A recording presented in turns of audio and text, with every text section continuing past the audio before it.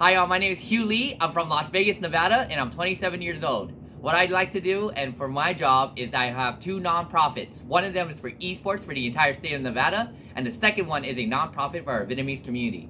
What I would do with the $1 million is give half of it back to my nonprofits, so that way we can help impact our community here in Nevada. The other half, I would totally use to pay off my bills, but I also want to find my real birth mother in Vietnam. And why I think I should be on the show is because I'm an esports competitor and leader, and I'm for sure up to the game.